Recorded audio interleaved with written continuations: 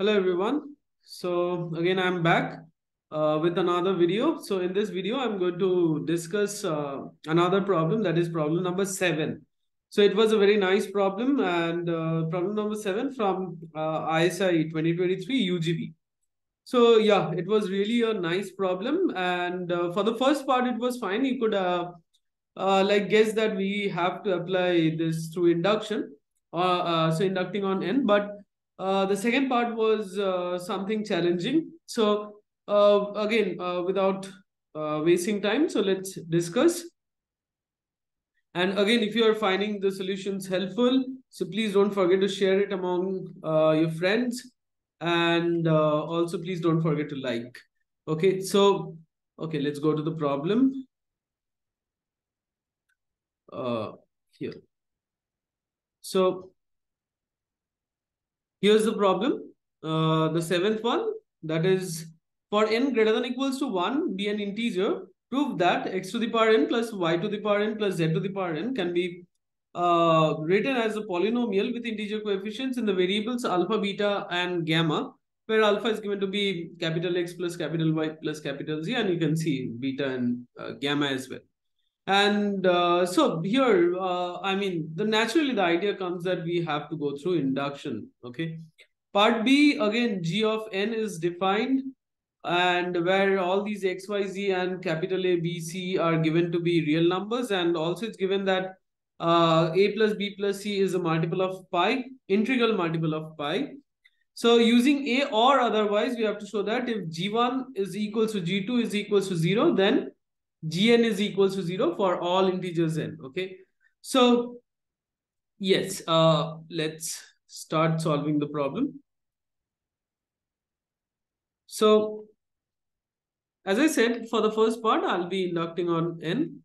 So this is UGB 2023. This is problem number 7.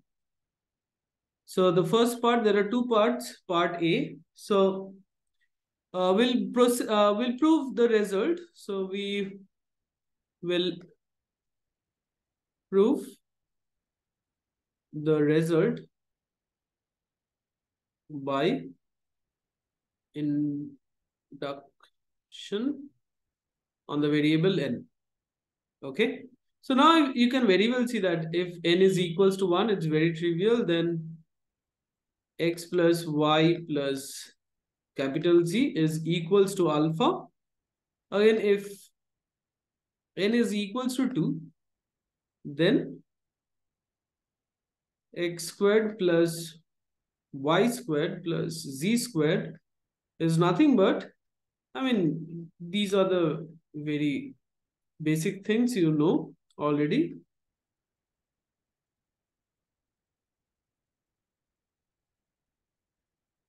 And so this can be written as alpha squared minus 2 times beta. Again, similarly, if n is 3, you can calculate and see. So I'm not showing the calculation. So because these are just algebraic expressions that you have learned in your basic school level, plus 3 gamma. Okay, so alpha cube minus 3 alpha beta plus 3 gamma. Now, the inducting part. Okay, so we'll assume that for every k belonging to 1 dot dot dot till n, for n greater than equals to 3, there exists a polynomial with integer coefficients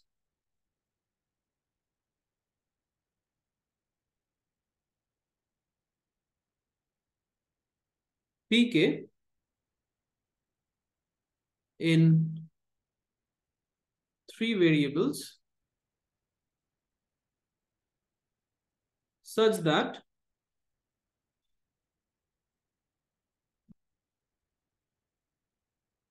x to the power k plus y to the power k plus capital Z to the power k is nothing but alpha to the power k plus. Okay, so how is the idea coming? So here, as you can see, like we did it for 3 variables, so we are getting some alpha to the power that n, and then some expression. So that's why the idea came from this. So this was also like the induction part was also not easy if you couldn't get this.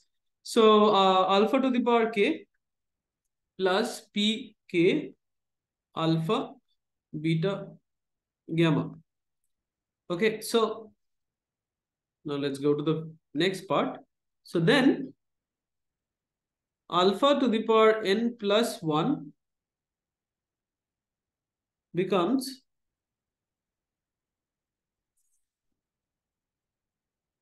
alpha to the power n times alpha, and we know that this is nothing but x to the power n plus y to the power n plus z to the power n minus pn. So I'm just applying the inductive step.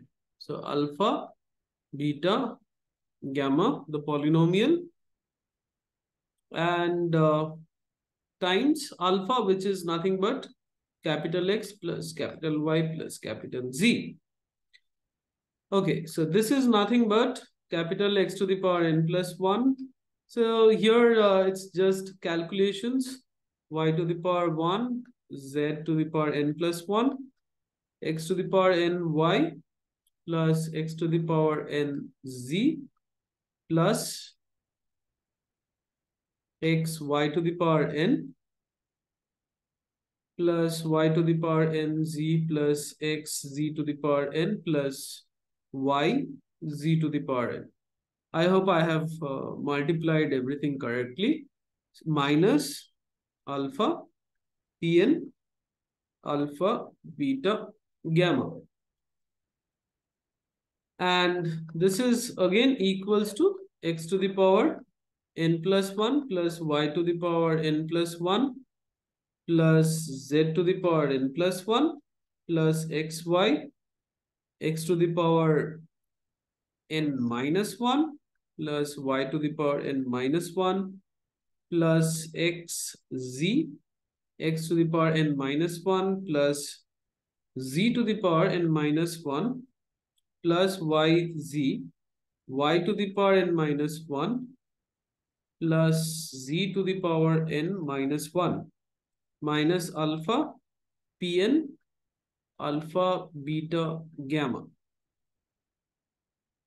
Okay, so again, this is equal to x to the power n plus 1 plus y to the power n plus 1 plus z to the power n plus 1 plus xy plus yz plus zx or xz times x to the power n minus 1 plus y to the power n minus 1 plus z to the power n minus 1 minus xyz x to the power n minus 2 plus y to the power n minus 2 plus z to the power n minus 2 minus alpha p to the power alpha beta gamma. And that is finally becoming equal to x to the power n plus 1 plus y to the power n plus 1 plus z to the power n plus 1 plus beta alpha to the power n minus 1 plus p to the power n minus 1 alpha beta gamma minus gamma alpha to the power n minus 2 plus p to the power n minus 2. So just the inductive steps that I am using, okay? So alpha, because I'm using strong induction here. So minus alpha pn alpha beta gamma. And thus, hence, we get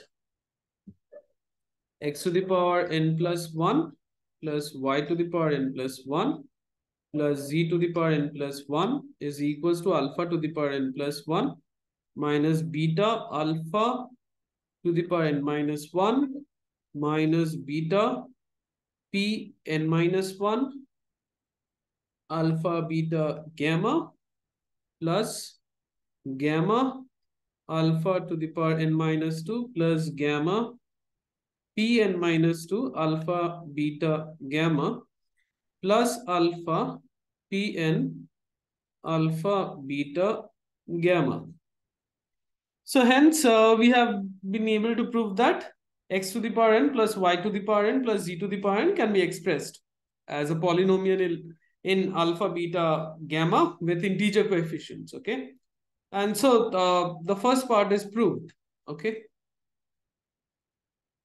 So now so for all n greater than equals to 1, we have been able to prove by induction.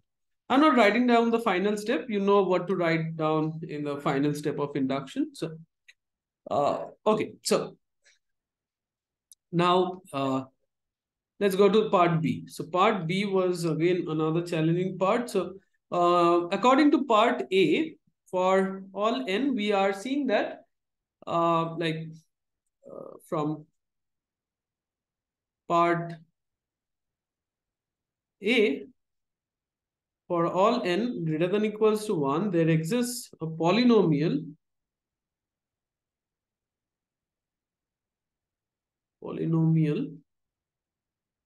Qn in 3 variables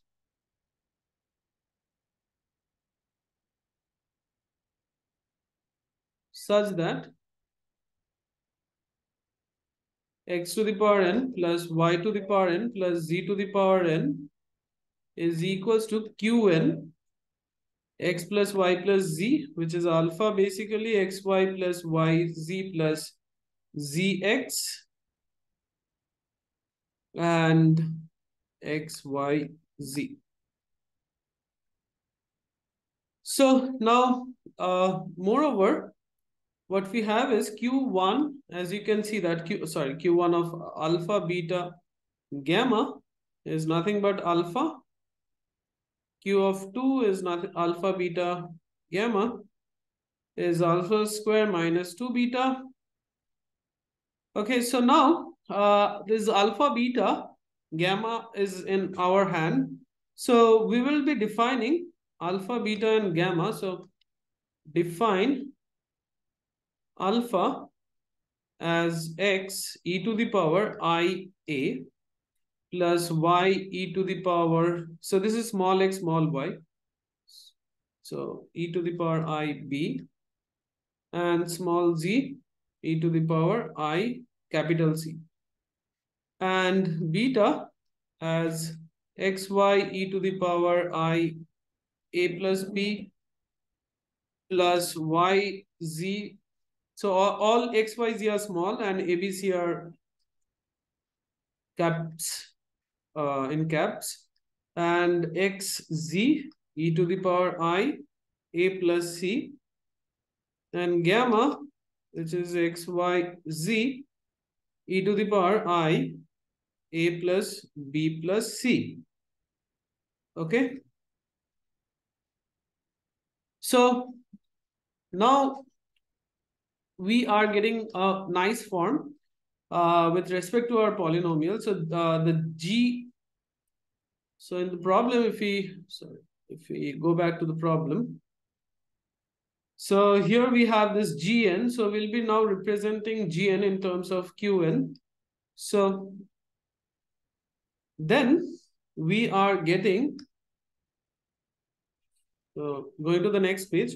So then gn is becoming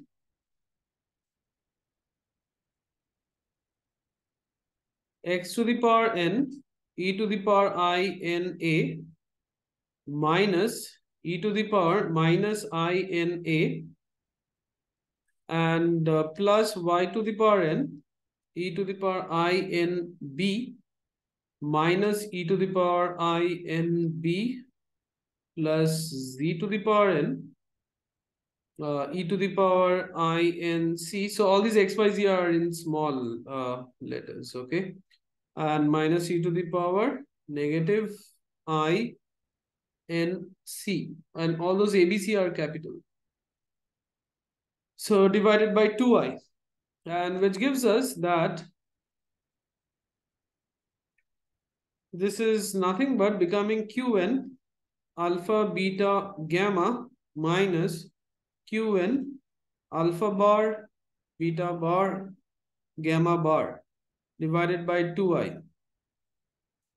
Now, it's given that G1, considering G1 is equals to 0 and G2 is equals to 0, we will have to show that Gn is 0 for all n.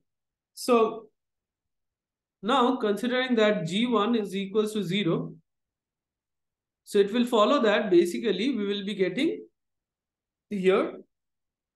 So this is Q1, which is alpha minus alpha bar, which will be equals to 0, and which, so G1 equals 0 implies alpha is equals to alpha bar. Okay. And similarly, G2 equals 0 implies, just use the definition of Q2 here, like not the definition, what was Q2 actually. So we will be getting here, that is, would imply that alpha square minus, or basically, like, let me write it down, Q2 of alpha, beta, gamma is equals to Q2 of alpha bar, beta bar, gamma bar, which implies that alpha square minus 2 beta is equals to alpha bar square minus 2 beta bar. And thus we are getting, that is, beta uh, is equal to beta bar. Okay, so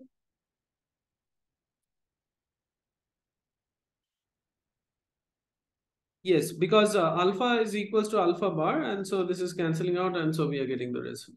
Okay, so now final part, gamma. So now one thing we haven't used is that since a plus b plus c is given to be an integral multiple of pi, so let it be m times pi. So then we have gamma, which is x, y, z, e to the power I m pi, which is x, y, z, e to the power I m pi minus 2 im pi. And that is coming out to be x, y, z, e to the power minus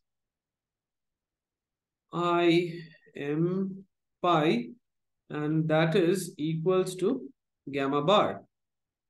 And now we are getting alpha equals alpha bar, beta equals beta bar, and gamma equals gamma bar.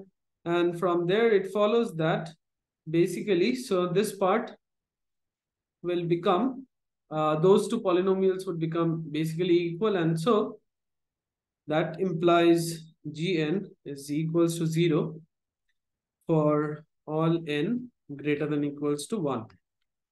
Okay, so yes, I mean, this problem, like the second part was challenging, even the first part, not a very smooth induction process. So there are a lot of calculations where you can go wrong. And yeah, so I think I have been able to provide some value by solving this question. So again, if you liked the solution, don't forget to put a like this video, and please do share it among the others fellow students who have given the exam or are preparing for. So yeah, so with this problem we have posted 6 problems out of the 8 problems.